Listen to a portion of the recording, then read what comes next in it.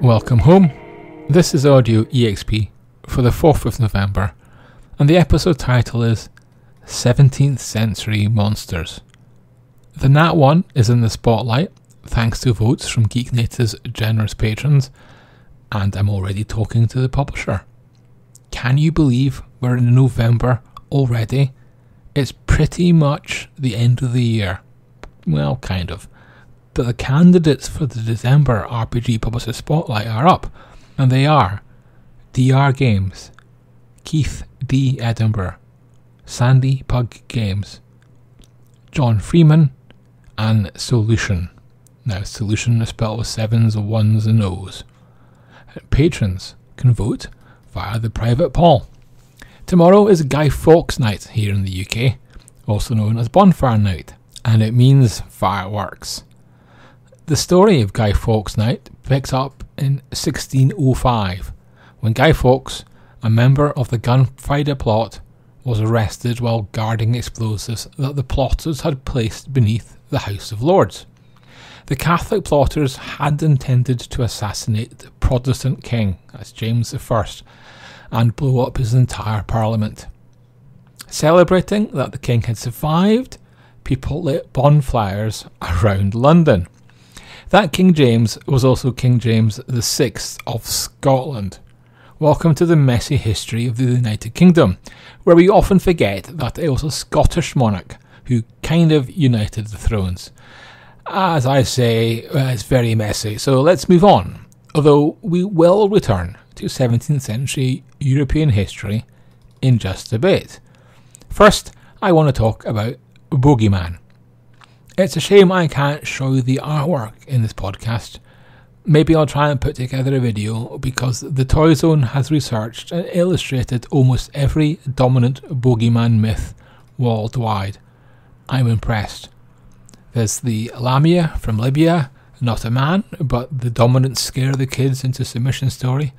Krampus from Austria, who seems to be getting really popular.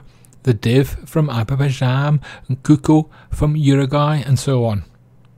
The same article cites research that says while myth building and having an allegorical figure can help kids work through stuff and learn, straight out scaring them into behaving does not help them master their education.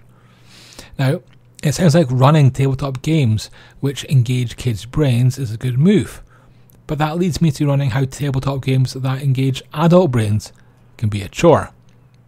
Tell me if I'm wrong, but I suggest to you that if, as the DM, you mention a strange mark, perhaps just a smudge, on the dungeon door, that your players will investigate it for hours.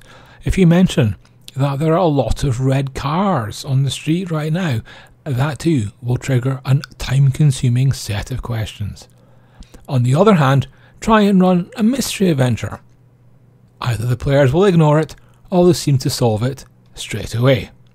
Josh Fox of Black Armada Games is a much better GM than I ever was, and you still have a few days left to back Lovecraft-esque on Back-A-Kit. That's the second edition of Black Armada's popular mystery game. As there's a crowdfunder live, Josh kindly agreed to write the glue that binds mysteries for us. That's a thought piece on the blog about how to design mystery games. It's no mystery. It is worth a read. A set of games that have a good spin on danger and mystery are Cold City and Hot War. Both are by Malcolm Craig, who now lectures in history, and both are now being picked up by Handiwork Games for new editions.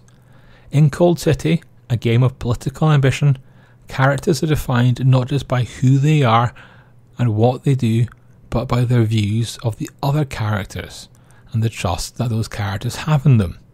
In Hot War, a maelstrom of nuclear and more sinister weapons, the characters are the Special Situations Group, a motley band of men and women tasked with jobs too dirty or dangerous for anyone else.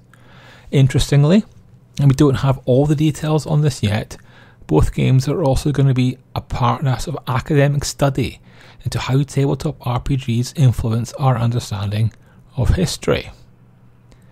Cold City and Hot War are not the 17th century European mentions that I teased. That comes from Musketeers vs. Cthulhu. Nightfall Games are turning the Musketeers vs. Cthulhu in the Court of King Louis, a short story by Claudia Christensen and Chris Macaulay, into an RPG. I remember Claudia as Ivanova from Babylon 5, but she's been in a host more things, and Blood of Zeus comes to mind as a somewhat recent one.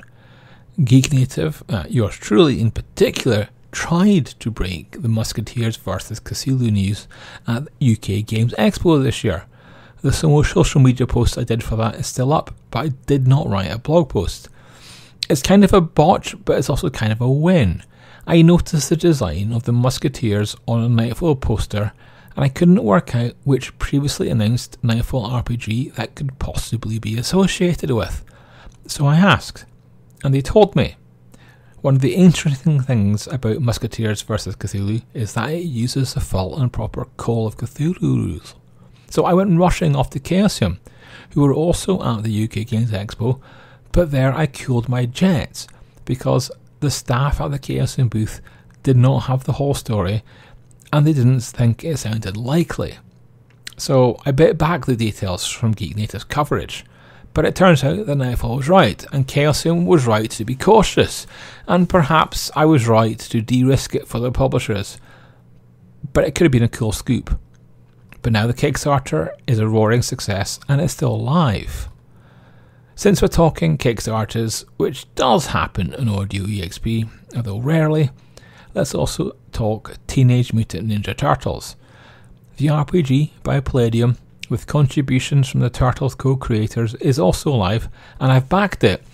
I've backed it because it was the RPG that I ran through half my senior years at school.